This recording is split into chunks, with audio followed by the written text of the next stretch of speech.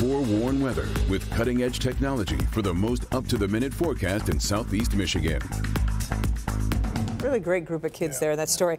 But we could see like a little flakes flying around, Rod, could we? That's what that was. Kind of hard to miss, wasn't it? I know every time I see a reporter's out, I'm like, what what's going on there?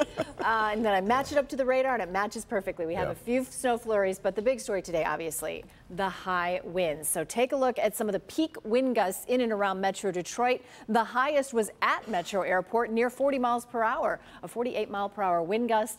At Metro, Pontiac 47, Ann Arbor 43, and also in Monroe, a 39-mile-per-hour gust at City Airport and 37 in Mount Clemens. So we still have that wind advisory in effect until 10 o'clock tonight. Wind chills are in the teens and low 20s, even though temperatures are right around freezing at this hour. But that wind advisory will continue for the next several hours, so it will remain quite gusty. So let's first talk about the wind gusts, and then we'll get to the wind chills.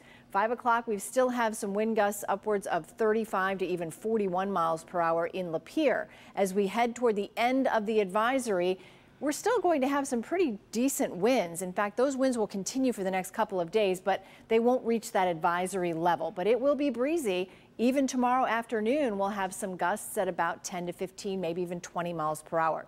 Because we have the cold temperatures and the wind, we get wind chills that are in the teens. So here's our feels like forecast. That's the wind chill. Feels like it will be 17 in Pontiac, 21 now in Mount Clemens. And then as we go through time, by tomorrow morning when you head off to work, it will feel like 12 in Pontiac, 17 at Metro and City Airport, also in Monroe. 15 will be the wind chill at 7 a.m. tomorrow in Ann Arbor. Then in the afternoon, we'll see temperatures in the 30s, but wind chills will make it feel more like it's in the mid to upper 20s. We certainly have switch seasons, feeling more like winter around here. There's some snow up north in Alpena, Traverse City, and we're just getting some light flurries here in Metro Detroit. Nothing that will affect your evening commute. The only thing you will notice really are those high winds, especially if you have one of those high profile vehicles.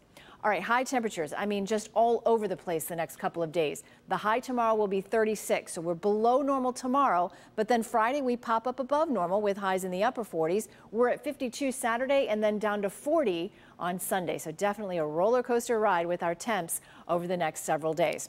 Here's how it shakes out tonight. 26 degrees, flurries will come to an end. We're still going to keep the clouds around, but winds will calm slightly overnight tonight. Tomorrow, breezy and cold with a high of only 36 degrees. Winds out of the west, calmer at 10 to 15. Here's your future forecast. Our next chance for rain comes late Friday night and into Saturday morning.